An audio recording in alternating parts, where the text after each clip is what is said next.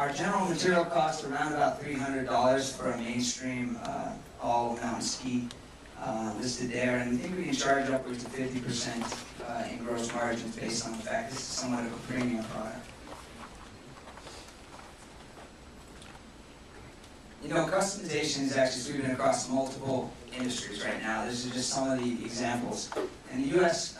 Snowsport market is one that is ripe for the picking. Can you imagine, I mean, an industry that cares more about uniqueness than skiers and snowboarders? We have a customer, so we did a little bit of market research.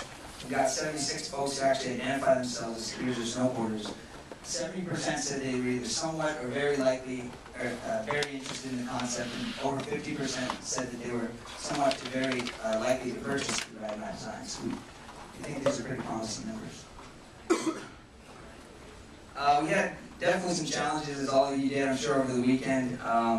One of which is inventory. We talked a lot about this. Our business model requires, well, the first instantiation required purchasing and housing a bunch of inventory. So we talked a lot about how we can get around this issue.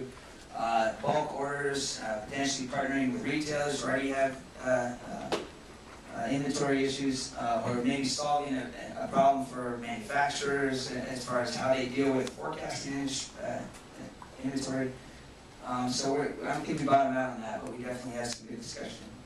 And then as far as opportunities, we got skate, surf, and expanding beyond the U.S. market.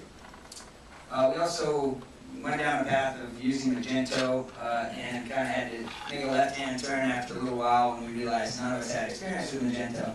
So had to turn back and react quickly as a team. And then lastly, I already introduced the guys, but we're a really diverse group. We've got 2 developers, 1 designer.